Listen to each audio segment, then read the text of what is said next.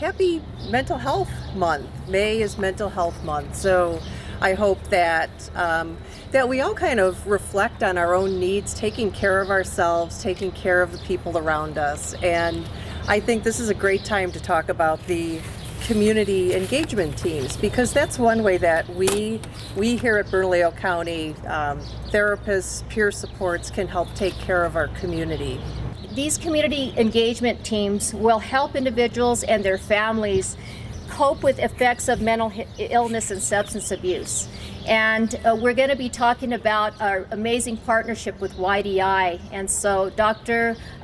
Diego Gallegos is here, and Diane Lopez, who I've worked with both of them for many, many years, great friends of the county, friends of myself. We've known each other for years, and I just have watched you guys make a tremendous difference in our community. 50 years ago, there was a gentleman by the name of Larry Lopez who was grieving the loss of his teenage son to a heroin overdose. So he got together with some of his friends and family and folks in the South Valley, and guess what? They came to the Bernalillo County Commission asking for some help. They said, help us do something to engage our young people in the South Valley. They don't have anything to do. They need help and support. Guess what? Bernalillo County stepped up to the plate, provided $50,000 in administrative support, and the South Valley Youth Development Project was born. That South Valley Youth Development Project is today Youth Development, Inc. At their core, community engagement teams, or CETs, are driven by peers.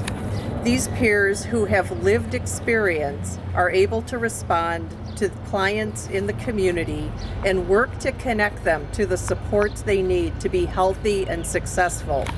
These peers have immediate access to a larger team of behavioral health clinicians and support in the event that the peer is unable to provide the needed support in the moment.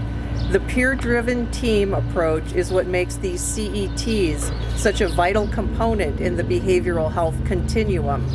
I love the idea that the folks who will be working with them, the program support workers, actually have either been challenged with mental health issues or have been involved in some type of substance issue. So that is so exciting. That's the way that YDI started. We had people that were people from the streets who loved being out there. So this gives us an opportunity to continue that work in the communities, in the streets, and we are excited about it. This is a really, really good thing, a continuation of the great projects and programs that we're doing. And I believe we've got about 20 programs that our Behavioral Health Initiative has implemented, and we're very proud of that. Ms. Borges-Baca, on behalf of YDI, I want to thank the county for putting your trust in us 50 years ago and again today.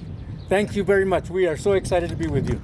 So as a reminder, to access these services, please call 505-910-6357.